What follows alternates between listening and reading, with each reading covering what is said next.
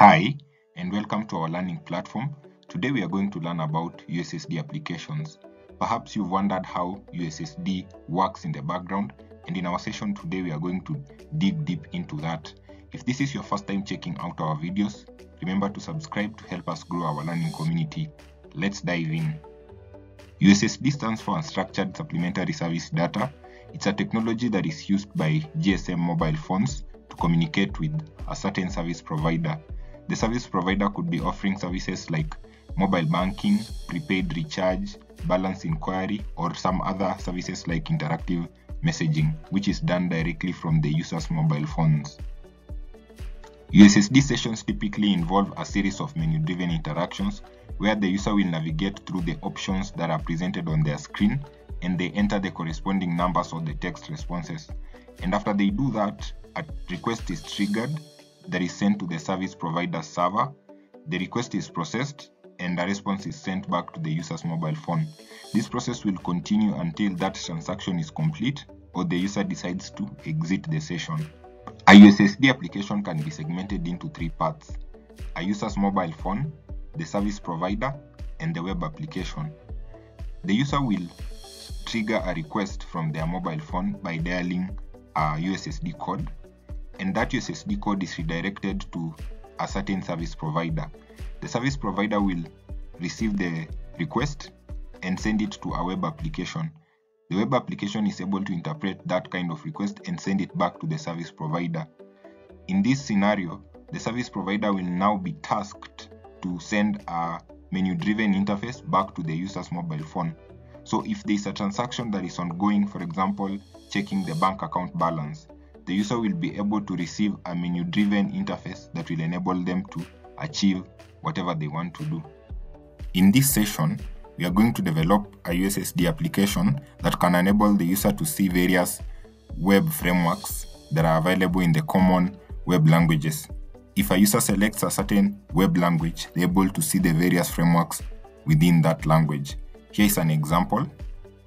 A USSD code such as this, *384 *323200. Once they dial that,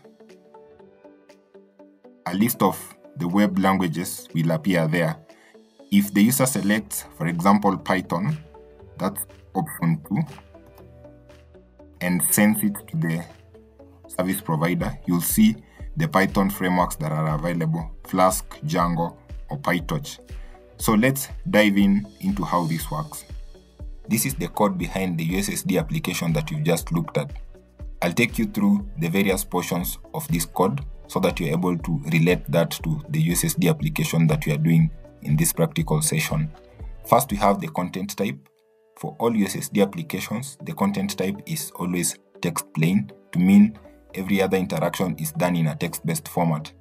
The service provider will give you the API, and from the API, you can extract the session ID, the network code, the service code, the phone number of the user who is dialing the USSD code. By default, the text is usually set to blank. That is the text variable. And if the text variable is set to blank, once a user dials the USSD code, they'll be given the default menu and it will be displayed on their phone. When the web application receives a new USSD request, the text is usually blank, and what it does, it presents to the user a default menu. In our case, the default menu will be the list of the common web languages. This is how that appears in code. You see the response that has been given from the service provider: Java, Python, PHP, and JavaScript. So if you want to see any of the frameworks within these languages, you'll have to click on or choose one of the options as your input. And what the server does, it will interpret your input and now check within the logic and provide you with the appropriate response. First, all the user inputs are stored in a text variable. And what this code does, it converts all the user inputs into an array. And it will split that array and use a switch case logic or a looping structure. In the first scenario, or case 1, we have Java. the frameworks within Java: Spring Boot, Apache Struts. I haven't listed all of them. I've just listed for the sake of this particular practical. We also have case 2, that is Python. If Python is selected as our second case, all the frameworks within Python are listed. We have the third case, PHP. If PHP is selected, you'll see all the frameworks under PHP. And case 4, JavaScript, Node.js, React.js, and TypeScript. Now we have something known as con and end. For end, you don't need any user input, but for con, you'll need some user input. You can go read more about con and end when it comes to the USSD applications, but that's the simplest explanation for them. For end, you don't need any other user input. Depending on what the user has selected, a response will be given, and that is the response that is fed back to the user. So for this code to run on a live server, you need to get a hosting provider to host this code for you. I've included a link of the hosting providers that you can find easily at a cheaper cost, so that they are having your code hosted on a live server. The next step is to get a service provider. We are using africastalking as our service provider.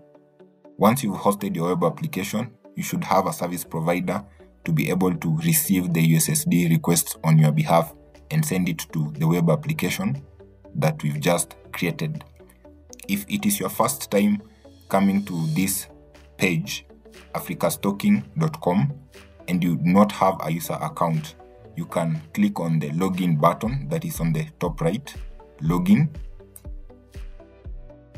If you do not have an account yet, you'll click register and fill the details accordingly. Your first name, last name, email address, password, specify your country, then agree to the terms of service. But if you already have an account, either on GitHub or Google, or the account you created using your email, just click login. And now fill the details accordingly and log in. After you've logged in, this is what you'll see. And because we are using the sandbox in our application, which is free of charge, it is a test bed that can allow you to test your applications before you move them into the production environment. We'll just click Go to Sandbox app. There are various services that are offered by africastalking. We have SMS, voice, USSD, airtime, mobile data. But for now, we are only going to focus on USSD. So select USSD. There's an option for service codes. Click on it. There's an explanation of what a service code is. A USSD service code will give you an exclusive ownership of a landing page for service requests. There are two variants of service codes. We have a dedicated service code, which is a little bit shorter, and we have a shared one, which is now a little bit longer.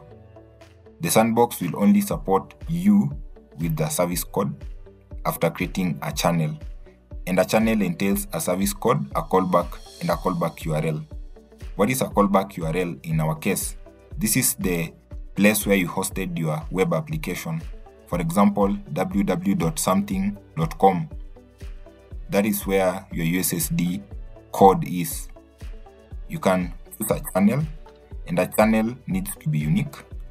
We can just select one randomly. For example, I'll give 323200. I'll just pick one here.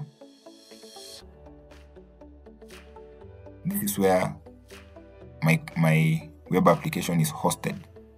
I'll just click create channel.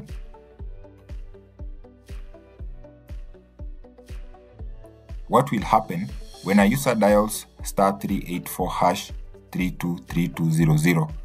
The service provider will receive this request on my behalf, and it will now point that request to my web application. Now, depending on the options that are there, the user will interact with my web application through my service provider. So in our case, we already have our code where if the user dials that code 384 323200. They'll be fed with whatever is there in the code, that is the list of the web languages that are there. And once a user selects one of the options, they are fed with the frameworks that are available. The good thing about africastalking is that they have a simulator. A simulator is just an emulation of a mobile phone. You can also install the africastalking application on your mobile phone so that you'll also receive the same interface as a simulator. But for the sake of this practical, I'm just going to use the simulator. I'll launch it. It's on the left navigation menu as the second last option. Our simulator has loaded. You only need to specify your phone number, and we have a dial icon on the bottom left. Just click on it. The simulator will offer you a dial pad, and in the dial pad you can now type the USSD code. Our USSD code was *384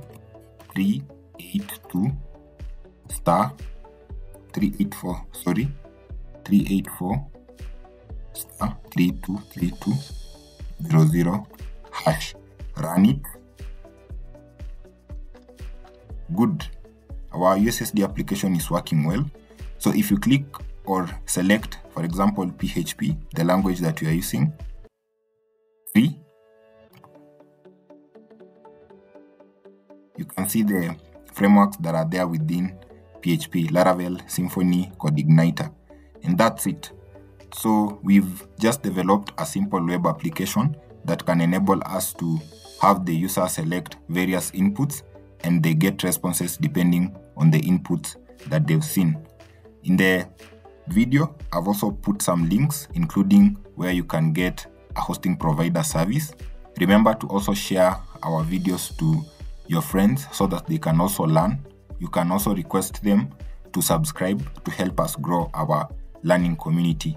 See you in the next video, where we'll be doing a USSD application that is linked to a database.